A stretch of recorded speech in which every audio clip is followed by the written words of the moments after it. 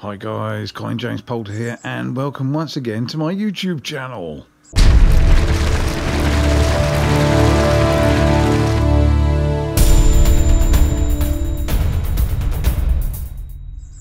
Right, today we're going to have the first barbecue of the lockdown. And there it is. Okay, right, I'm going to get it out of the shed and see what happens next. And as always, it's safety first. And here is the barbecue. Nice kettle one. With a grill at the back here. Not a grill, shelf at the back here. Shelf here. And then underneath there is where the coal goes. You've got a grill here. And got another grill. Then right at the bottom, got another grill.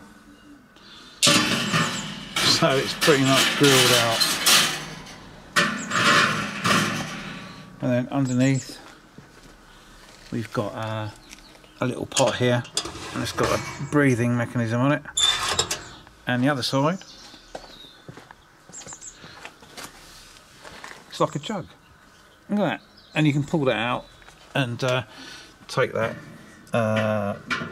thing off there and sweep all the coal and ash to catch underneath. Right, so yeah, let's get this barbecue on the road. Okay, I've changed location because I'm in the sun a bit more here than I was over there. Got my trusty fire extinguisher. I use these like the bags. Always used them. They're great. Last a long time. Give a nice even burn. Got my safety glove. And whenever there's food, there's Leon. Yeah. So, right. Let's light it. Okay. Well, it's lit. I've moved back here rather than being over there.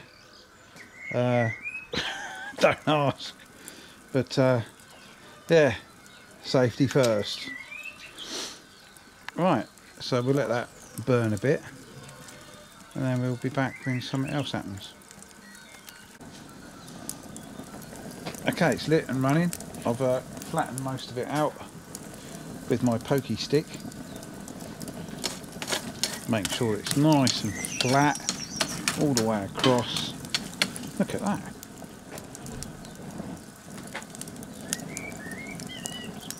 How relaxing. Right, we'll leave that for a bit and then come back when something else has happened. Right, so we've moved back to here because it was getting a bit smoky and I didn't want to let it blow over to the next door neighbour's garden too much, so I think we're pretty good here in between the shed and the wall. So I've got a Black & Decker workmate out for me gloves, my fish slice and my tongs, and not forgetting a bottle of red. And then over here, Leon the sous chef. Why are you throwing a bun? Oh no, it's hard, right? So it's hard? I'm going to give it to the teacups, yeah. Got it. Whoosh. And there it goes. Oh, what a shot. That was a good shot actually. And Leon the sous chef has been out here arranging all the sauces. Look at that. Oh yeah. Right. Back when something else has happened and I've had a glass of wine. Oh yeah.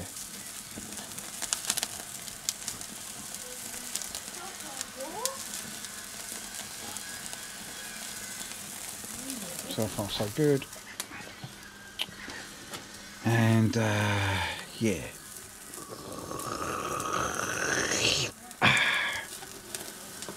Lovely. The sausages are, well, don't know what they're doing actually.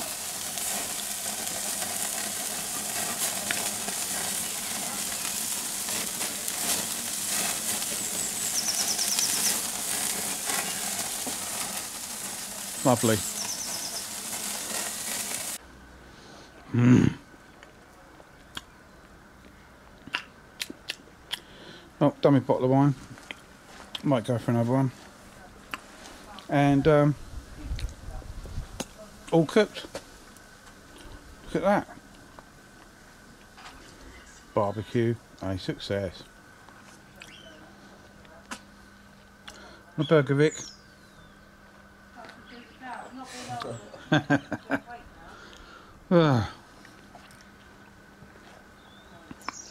Right, back when something else happens.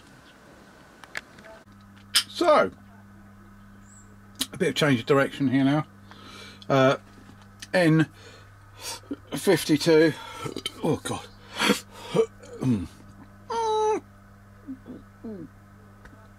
Serious hiccups. Don't know why. Right. And whatever they are filters.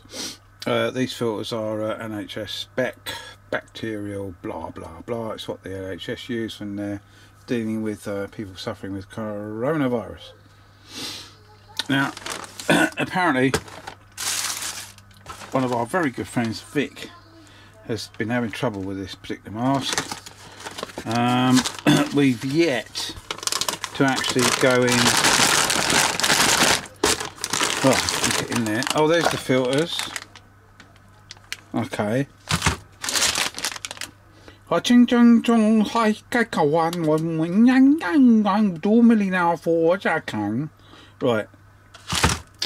It says that they're to N50 whatever it is standard.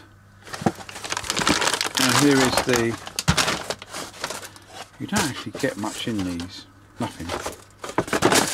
Right, so they're sealed, obviously. Ah. Okay. They're sealed in some sort of sterile packaging. So we've got to get into that. Hang on a minute. That's the goggles and the mask. And this is the filters. So we've got to unpack the goggles and the mask and attach the filters. Right, we'll do that in a bit. But what we do here at home, I'm going to have to wash my hand now, is that anything we get through the post, right, anything we get through the post, we leave in the shed here for 3 days. Now the reason we leave the stuff in the shed here for 3 days is because on shiny surfaces, like this and this and this, the coronavirus can survive a long time. Not so much on cardboard, but I'd say probably up that side. This side is quite shiny. So anything that comes through the post, we quarantine for 3 days, religiously. Taking no chances. Because it's a fucking killer. If it gets you, you're fucked. So why take the chance? Why make that simple mistake, okay, that could save your life? So I'm going to leave this stuff here for, it's been in here for about a day. So what's today? Thursday. Tomorrow's Friday, Saturday. I'll bring you back on Sunday and give you a sort of a bit of instruction on how to wear this stuff. Okay. So wash my hand and back to the barbie. Fantastic barbecue. That is definitely giving the new barbecue a good run for its money. Cheers, Rob, for that. Awesome. And here's Leon with a few words. Well, what do you reckon, Leon? Shut up. And that was Leon. The table ain't got a lot on it apart from a couple of bottles of wine. And oh, another sausage has just gone to a deserved customer. Oh, I'm going to have another one of these tomorrow. Got to have. What have we got up there? Got me? Go. Yep. Come on. Recorded. Yep. Hello dude, how's it going? Well, as you can probably hear, I've got the filters on the right way. So with these filters, you've got to push them on quite hard. What I did was where the filters seat with the mask, I just put a bit of spit on them. Just went, and then just put them into the latch, twist. And there's a certain way they go on, so they won't go any further than what they are. So that's that. As far as straps are concerned, if you can hear me, the straps for the goggles go around here. No, Matthew can film that, yeah. And the pre sort of this bit sits where it's supposed to go, yeah, which is just above the ears,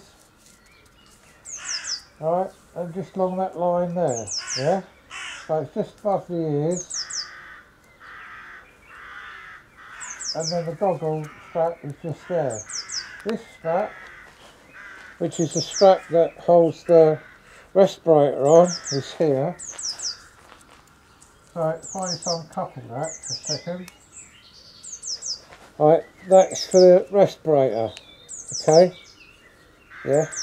So to do that on, I've just tightened it up a little bit under there, and then it just latches on there if I can find it. It's difficult to try and get it on your own.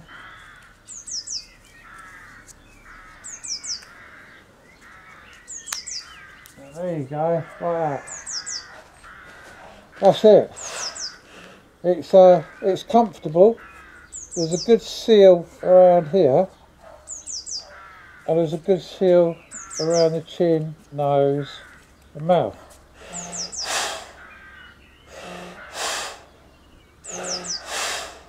And as you can tell, there's a good seal because when I breathe in, you can hear it coming through these vents and out through that one. So this is perfectly okay. I can't fault this in any way at all. So what I would do is I would check your straps that these two connect to, okay. If necessary, tie a little knot so they can't pull through, and also make sure that you've got this bit on before you put the goggle bit on. Okay, so this bit goes on first, then the goggle, which is this bit, stretch that over, and then the last bit is this bit, which is the mouthpiece, which latches on there, yeah? Did you get all that, Matt? Yeah. Okay, well I hope this has been some help, and these are N50, N90, whatever they are filters, but they're on there. You just got to push them in, twist them, and they only lock on one way. They go in from the top and then down. But if you look inside the filters, you'll see that there's like a stop. So it comes up there and then they go done. But they are a tight fit. Obviously they've got to be to have an airtight fit. You don't want them leaking. But this is good. Yeah. Okay. That's it. Like and subscribe and catch you in the next one.